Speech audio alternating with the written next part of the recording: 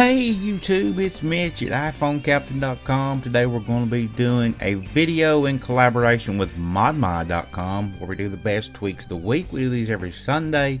So let's go ahead and talk about these 5 tweaks. The first one I'm going to share with you is called Keyboard Plus 8. You can get this in the Big Boss repo for 99 cents. What it does, it allows you to customize your keyboard about any way imaginable.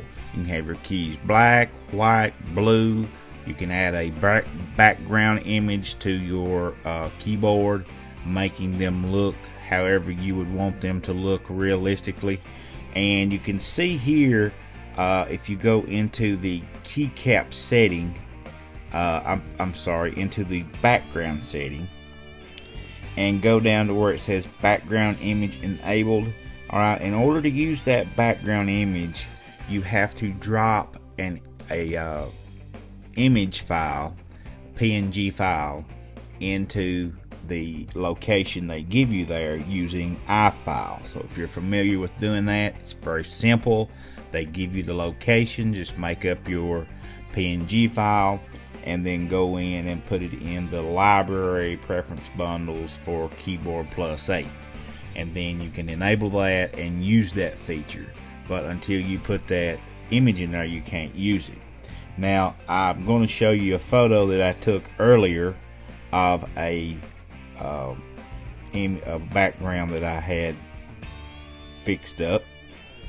This one right here, you see the black background with the white keys. Now, in this, you can actually hold down on your keys and it will vibrate each time. You probably can hear that little buzzing. I'm going to get you a little bit closer up here so you can hear it. Listen.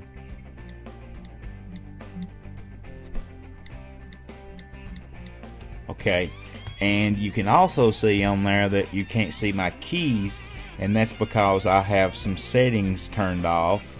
So let's go back in here to the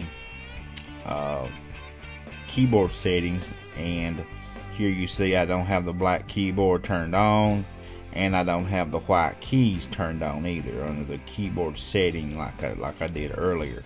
I had blue keys on.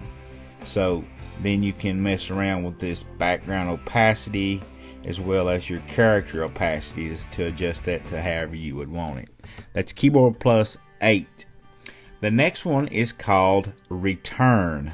And if you go in here to Cydia, to the installed section, that's how I want to show you this, and go down to Return. This is actually in the ModMy repo, and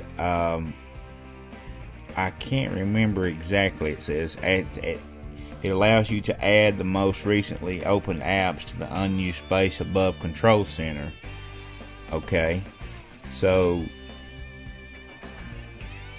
there's many options you can configure for a perfect setup, it says. So if you go into the settings and go to Return,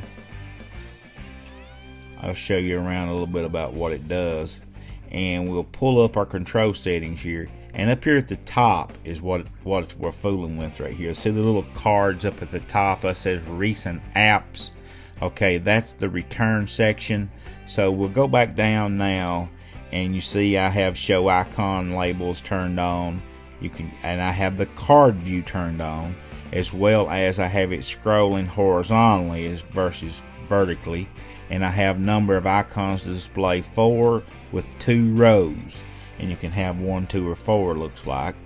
And there's several different things you can change here: control center, corner, radius, as well as animations. I'll turn those up as high as it'll go, and we'll see what that does. So now I'm going to flip it up, and you see that when the cards come up, they had a little more animation to them. So let me pull them up one more time and let you get a feel of that. And you see they just sort of fade in. And you see here, that's what it means by horizontally. Alright, that's called Return. And if I ain't mistaken, I think it was 99 cents too. I apologize for not getting my prices beforehand, And as you can see here, once you buy them, you can't go back in and look in Mod My Eye. It don't tell you that. But I'm pretty sure it was 99 cents. I'll have it in the description either way. Now the next one we're talking about here is called CCButtonBorder, and this is a control center tweak also. It allows you to add themes as well as many different things to your control center. And if you notice that little green background, that's coming from this CCButtonBorder, as it's called. And actually they stated in some of the reading that I saw that it was actually created right on the Mod My Eye forum. So here's something else called CClean. If you want to change your brightness, remove any of these things, you know, if you don't use any of this stuff, that's going to be left up to you.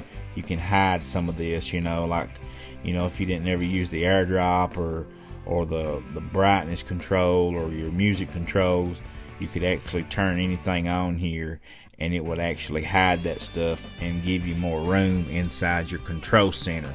That's called Control CCButtonBorder. The next one we're looking at is called Notification Center Meters, and this one is free.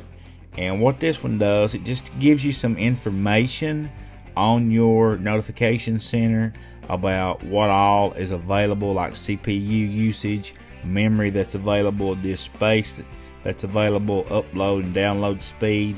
So if I drop my notification center, you'll see here I have an NCMeters section. It says, and you'll see it's fluctuating as we speak.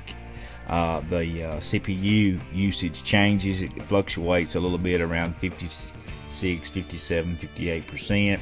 199 megabytes. I have 17.3 gigabytes free, and my upload and download speed, you see there, it's changing as we speak as well. And that's called NCMeters. And if you want to add different colors to that, all you have to do is just change it right here, and it doesn't require a respring. You see now that it's yellow, so whatever color you would want that to be, that would be left up to you. And that's called NCMeters. And that is going to about wrap it up for this week, guys.